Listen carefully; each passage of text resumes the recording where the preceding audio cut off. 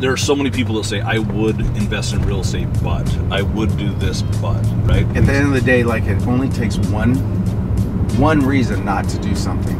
You can come up with a lot, but there's only one. You either decide to do it or not. Exactly.